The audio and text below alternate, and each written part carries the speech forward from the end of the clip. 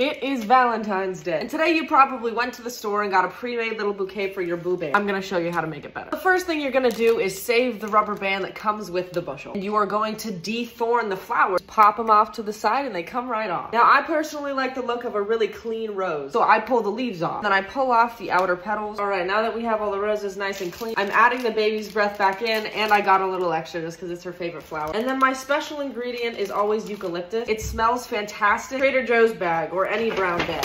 Rip off the handle, cut down alongside, and then trim the bottom off. Yay! I like to lay them out like this and then put the baby's breath right on top. And I just keep doing that until hopefully it looks right. And this is what it looks like. I will admit it looks a little bit insane. And I'm keeping one of the flowers to keep in a cup of water here to know when I have to get her new ones. And now it's time for the wrap part. I just put them in and then I wrap it. I put tape on the edge, wrap it around. Now it's my little flower baby. I love it. Thank you.